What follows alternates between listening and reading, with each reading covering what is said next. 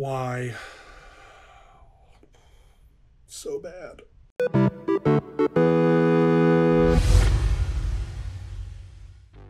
The sole reason this doesn't get a half star and gets that extra half star is because the prologue is genuinely great.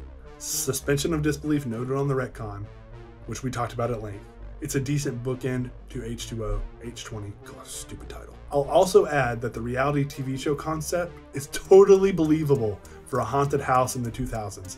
I could see MTV doing this or whatever. It's dumb as dirt here in how it's executed, and it's just an awful idea. It may not be a good idea, but it's not an unrealistic idea for this movie. Everything else here is the purest definition of awful. I apparently watched a version on Prime that aired on TV that mucked up the already near incomprehensible editing. It's also horribly sexist, misogynistic, with some of the worst acting put to horror film I have ever seen, and that is saying something. The script barely qualifies as a screenplay. It feels like a fan film in all of the worst ways. I don't even have enough time in my day to go on and on about how absolutely stupid and cliche most of the movie is. It's an insult to everything about the franchise.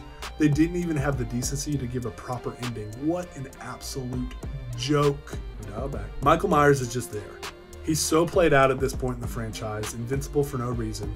It removes all stakes and fun. He's just a supervillain, overpowered, killing everyone. But was it bad I was rooting for him at times because this was so grating? I appreciate that at least in this, they tried to fight back against the killer, unlike many others. And on that subject of characters actually fighting back, there's something else to note here that's hilariously entertaining in all the wrong ways. Almost so bad it's good.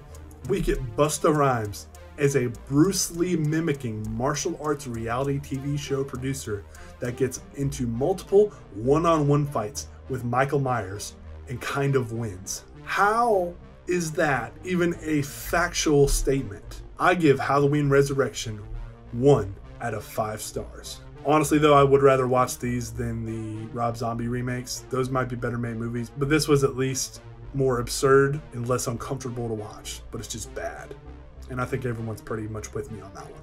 If you have a point that could help me appreciate this film more, comment below and help me always look for the good.